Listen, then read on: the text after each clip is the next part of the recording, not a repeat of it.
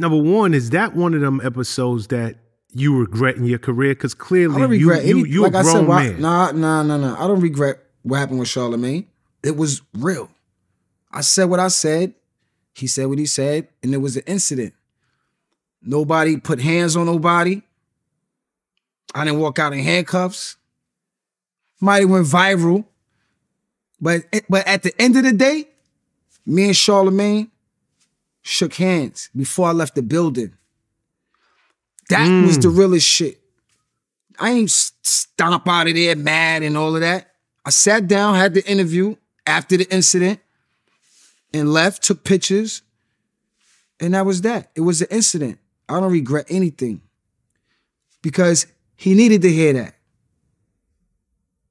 Because I needed to say it.